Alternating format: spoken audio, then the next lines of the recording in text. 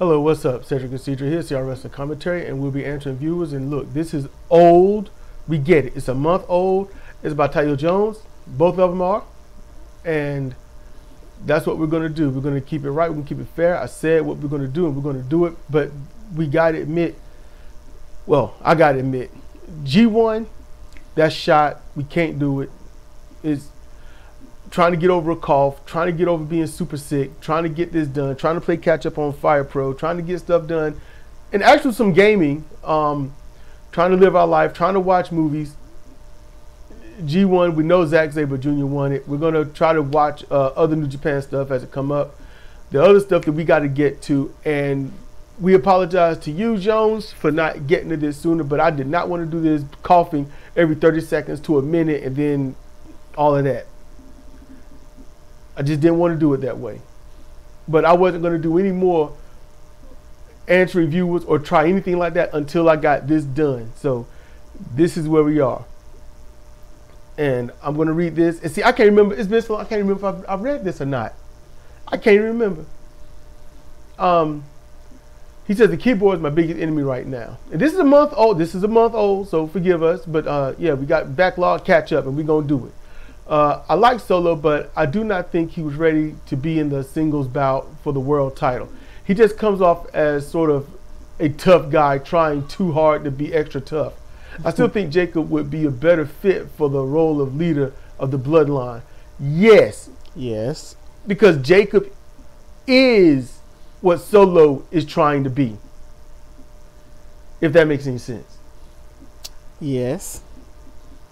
Maybe I missed something in the match. I will try and watch it again, but that does not change the fact that everyone in the bloodline are better than Solo. Look, you it's a month old, but yeah, you're right. You're preaching to the choir, and the choir hadn't changed even after a month. And yet, everyone in the bloodline right now, even back then, a month ago, newer to WWE than Solo. All right?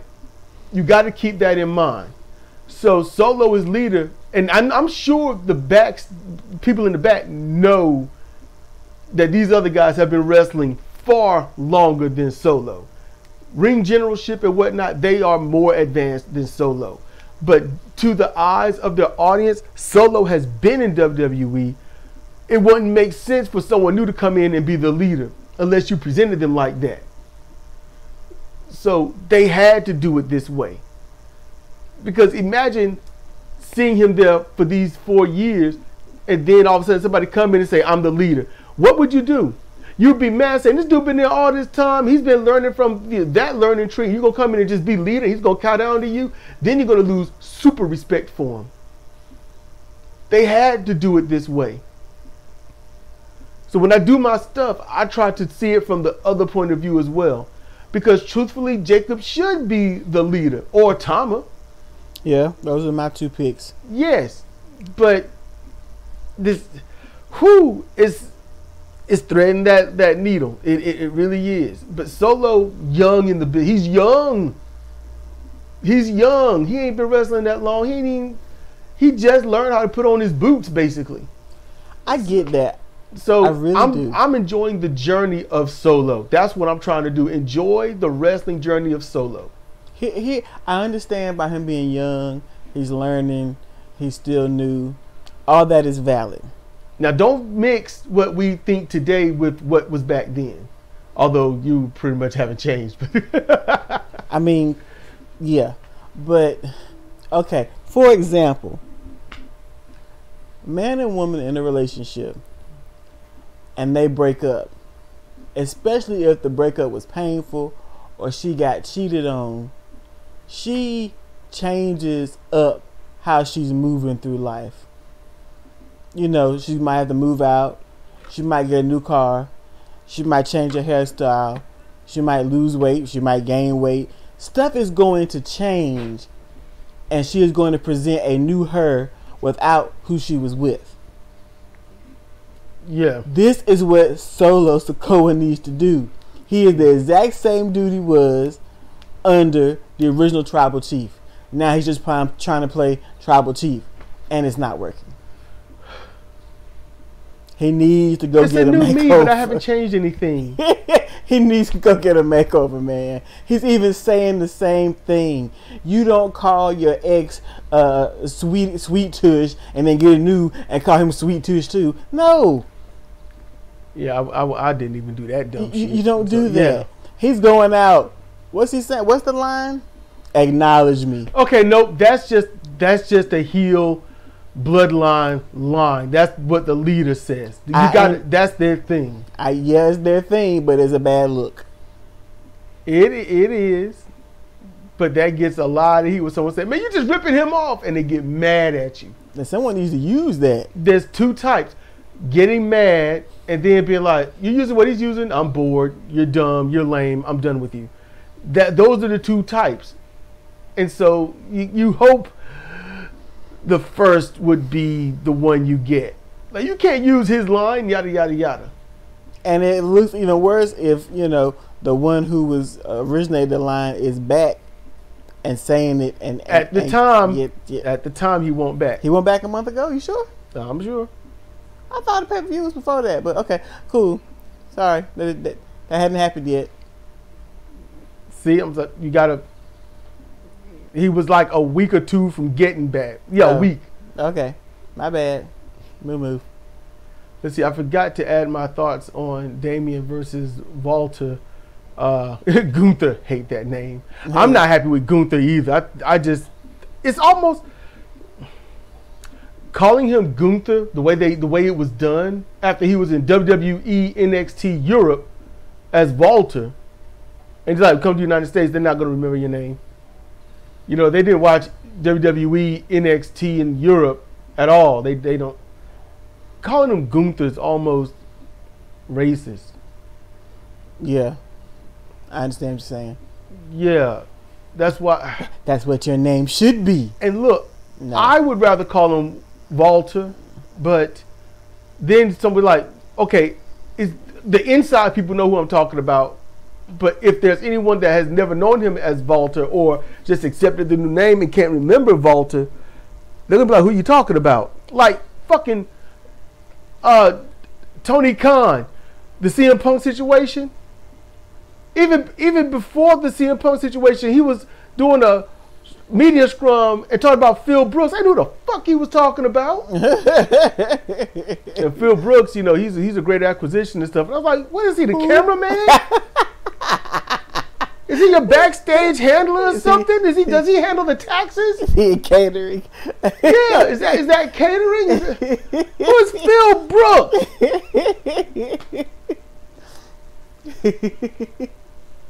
So yeah, it's that kind of thing. So, it was a great horse fight, and the finish was excellent. I knew Devitt was going to turn, but Prince Devitt was going to turn, but I did not think it was that intense. Yeah, the look of Damian's face was priceless. Yes. The spot where he grabbed Finn Devitt was great. This is one of the few matches where I did not mind interference. When Damian snatched up and went after him, I was like, oh my goodness. I was like, oh, it's on. I was there. WWE tributes, quote unquote, are pretty bland, but I can at least understand the gesture. Yeah, some look good, they're presented well, but it's more like, why are you doing this? What tribute? They do tributes to the Samoans. They do when someone passes and stuff like that. And, okay, is he referencing something? That's something specific. It was, I think, probably the SmackDown and then part of the opening of the I don't know if it was a pay-per-view or premium live event, but either way. Who's a tribute to is what I'm asking. Oh, it's been over almost 2 months now. Okay, cool. Give me a break. I can barely remember last week. So, okay, be honest with you, I don't remember last week. That's cool. It went by fast. I think. I don't know. It probably went slow, and I can't remember how slow it went. And he says, I like David, and Jake Lee has a bigger ego and has more experience than David. I think at some point, Lee will slowly begin to take over Bullet Club, though personally, I think the Bullet Club brand should be retired already. People have been saying that for years. War Dogs and House of Torture are their own factions at this point and have outgrown the Bullet Club label. Yeah. Indeed. Yeah. Because they talking about it. I was like, what's Bullet Club then? Yeah. Yeah, Bullet Club should be gone. Gone. AJ Styles would have done well, although I think Carl Anderson started. Yeah, he started. But to, get a trademark copyright. So it's like, yeah, you can use it until. Umino Shota is Shota is definitely getting better, but he needs to move on from his goon phase. Well, he says Moxley, I say goon. Suzuki is not that fragile. I understand he's getting older, but he can still go in the ring. Yes. Yep. Sidra is just evil at this point. She is more evil than evil. Why am I evil? Because you're evil. Shit, just deal with it. So nope. Make what? her the leader of House of Torture. She could put them in their place and get them to stop all this BS. His favorite fruit, grapes. Thank you. I love oranges. Oranges, yeah, but grapes. Oh man, thick, round, and crunchy, just juicy. Yes. You sure you're alone back there? Not that I remember. Uh-huh. I think Sidra is just upset that Tai Chi is not in the G1 this year. Oh See, I agree with that. I agree with that. I don't know who I was rightfully hating on, but I was You right. hating on Evil and all of them. Okay, so everything I said was and right. You clearly don't like Dick. I'm not going to say that's mean, but I don't like that Dick. Well, which Dick do you like? Togo? The one behind me that's seemingly not alone. I'm not no Dick. As I said. Why you insulting me? Everything. Man, telling me that I'm a hater, no. I was like, Togo? Grayson? Who is Grayson? Dick Grayson. Burt Ward. Him Dick. I don't know why this went to this. I don't know how we got here. Well, thinking about Dick Grayson's, he says this is the next one. This is still a month ago. Grayson Waller has so much. See, you like that segue. Who was Grayson Waller? He should be the Australian guy. His last name was Waller? Yeah, well, it's wrestling. It's what they do. They just give you different names. From Gunther to Walter. I don't remember one time seeing from Grayson Lightning Waller Kid to wrestling. Six Pop to X Pop. Stop. What? We're talking about the G1, right? No, we moving on. That was a month ago, but that was. Who the hell is Grayson Waller? The Grayson Waller effect. His TV show on SmackDown every once in a while, and he's tag team with what the other guy name I forgot. A-Town Down Under. That's their name? Well, yeah. That's a suck ass name. Austin Theory. He's teamed up with him, and they almost look alike. It's a suck ass name. See, she's been hearing all of this, but not paying attention to any of this. Look, I'll be honest with you. I only started really recognizing a little bit of Grayson Waller just 3 weeks ago. So, is it the Kingdom effect? No, it's not the Kingdom effect. Okay. It's not that, but it's a kissing cousin of it. Took us 7 years to figure out who the Kingdom was. Oh, my leg. See, quit your laughing. That's karma. It's true though. Your plantoid's acting up. My plantoid is fine. My piriformis caused the issues. Oh, your piriformis. Yes. All right. So he says Grayson Waller has so much potential to be a great heel in the mid card, but for some reason WWE keeps treating him like a joke. Seriously, is it any wonder why some wrestlers want to leave WWE? Well, see, they want to, but they can't. See, if you leave WWE, you can go to AEW, make a whole lot of money, but you'll have no legacy. You have no legacy. You'll rarely wrestle, and if you do, it's gonna suck. You will look good for about a month to the pay-per-view, and then you're gone for about 2 or 3 months, and then you come back with a storyline that no one's been privy to. Unless you're a big man where you'll never see the light of day. Yep. Even without Vince, the booking is still crap. Case in point, Pretty Deadly. Okay, look. Okay, well, he says a decent tag team that has been reduced to another crap comedy act because WWE hates tag team wrestling. Yeah, but you know what? I'm gonna be straight up with you. They're too small to be deadly. Mm-hmm. They aren't pretty. They look flimsy, and I'm not happy with that team. Now, you know them differently, so I will trust your words and your experience with watching that team before they went to WWE. I don't watch indie. I don't seek stuff out like that. We watched, what was it, Caribbean wrestling? Caribbean? All Caribbean wrestling? Yeah, we watched that, and that show was it was a while ago, that major event. But it was good. It was good. So your experience with Pretty Deadly, you probably seen them amazing before they got to WWE. But you are accurate, Jones, on that yeah, WWE, they don't like tag teams. Nope, never have. Santos Escobar is another good heel wrestler who should have gotten a big push months ago. I can agree to that from what I've seen. And then they started pushing him a little. I'm breaking this timeline, but more recently they started pushing him, and then he's gone.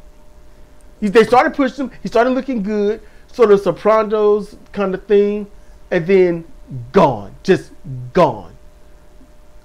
If he was in TNA, Santos would have been built up into a main event man and winning a world title. Maybe. Going on how TNA looked, I can't really disagree with you. I can't really. I'm not saying TNA looks bad, but it's something about them. But I haven't cared to watch them since the Hardys showed up. Jeff, I'm fine with. Matt, no. It's a train wreck. Every time we see him, he is a damn train wreck.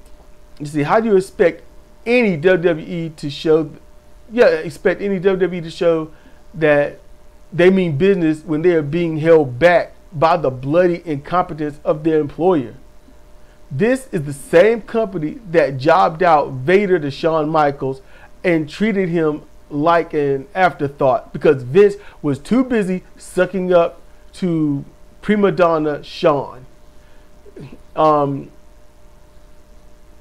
This is the same bloody company that pushes bullies like JBL but neglect promising talent. This is the same bloody company that buried the Road Warriors and exploited Hawk's alcoholism for ratings. WWE will always continue to shoot themselves in the foot and no one will bloody care. Get well soon, CR. And thank you. I was coughing so bad at this time in the kidney and stuff on it. It was just, yeah. It was bad. A lot of healing to do. A lot of healing. You know something, Jones? I can't disagree. Nope, and I'm not because I agree. But I have an explanation on why they're why it was like that. And the simple explanation is the bullies, whether they were tough guys or not, but they showed assertiveness, authority. They showed that they would play politics and ruin anybody. And I'm going to tell you why they got over. They got over because Vince McMahon was like that himself. You're going to hate hearing this, it's a Republican thing. Those people respect that. It's not so much hard work. It's smart heel work. Get yourself over. Anyone weaker than you, even if you're trying to crumble them, push them to the bottom, if they're weaker, it'll show because they're not going to do anything. And all those little private matters, like Mark Henry breaking down JBL and whatnot, that's not going to be known. You're not going to see that. You got to be able to politic. You got to be able to go to Vince and say, yeah, this is what I want. This is what I'm going to do, yada, yada, yada. And he's like, well, that sounds good because he'll see that confidence, that assertiveness. He'll see that. And if you're a little on the sauce and getting kind of big, you ain't got to be ripped. You just got to be big. Vader was a nice guy. Shawn was Vince's guy. So when Vader messed up and Shawn did what he did, Any other wrestling company, Shawn would have been suspended or pushed out. Like, you got to go. Because that's just way unprofessional. That's done in front of 20 to 30,000 people and at the time 10 million people at home. He would have been gone. It's like, what is wrong with you? But Shawn only did that because he knows the sway that he got. Because if you somebody that don't got that level of sway, you're not doing that. It's like the kid at home screaming and yelling and trying to bully his parents because the parents don't do anything. But the parents whop that ass. That kid ain't doing that. And if he's going to do it, he's going to do it to somebody else. Mm-hmm. So that was the atmosphere of WWE. And Triple H made his bones in that atmosphere. So that right there, if Triple H even knew that's what was going on, if Paul Levesque knew that's what was going on, and you had some enlightenment, some, a little self-introspection there, he probably like, wait a minute, we need to push people that look like they should make it. Are the fans interested in this person? Let's push them. When the fans lose interest, we'll knock them down just a little bit, but keep them there, keep them fresh. It would have been something like that, but no, only certain people are going to go over. But at the same time, I want to bring light to this.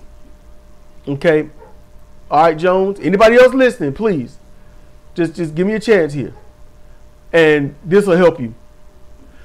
In professional wrestling, and this is where Tony Khan is failing. In professional wrestling, it is by design of the company, of the way things got to go. You need your top talent. You need your mid-card people. You need your undercard people. All right, who opens? Who's in the middle? Who's going to close? That doesn't change. It has to stay that way. You've got 2 to 3 hours for this stuff to happen. So in 2 hours, you got to have roughly 6 matches, maybe less. So who's going to be your 2 opening, your 2 middle, and your closing? You see what I'm saying? So you got those people that you're going to push. You've got your Bloodline, your Cody, your Kevin, your Orton. Then you got your mid-carders. You're going to have your Escobar. You're going to have Andrade, Carmelo, Knight. You're going to have those people there. And maybe some of the women, depending upon. And your opening is going to be more catch-up or whatnot. And then some other people. Not unless you want to start off hot. Then you start off with your low main event people or your top main event people and close out with something else. That's what you got to do. So when these people get hired, even if they got the chops to have that it factor, the company says, you know what, you're mid-card. We could put you to the top, but that slot's already filled by these 5 or 6 people. You got to stay mid-card. And since we don't know how to operate mid-card decently, you're always going to look like a chump. That's basically what they should spell out and say. Just say it. You're going to look like weak sauce, milk toast bread, a fake wafer. That's what you're going to look like. And so no matter what, all these people, Jones, anybody listening, they got to stay where they are. And they're going to look weak because that's the model. AEW don't have that model so much. So everybody is everywhere. And then they're gone after a small push. Because they think after they're gone for 3 months and they come back and they're still rivaling, that's long-term storytelling because they don't know what storytelling is. And that's the 2 dichotomies. If you don't have that set up, that means you don't have it so that somebody can try to break through and get to the top.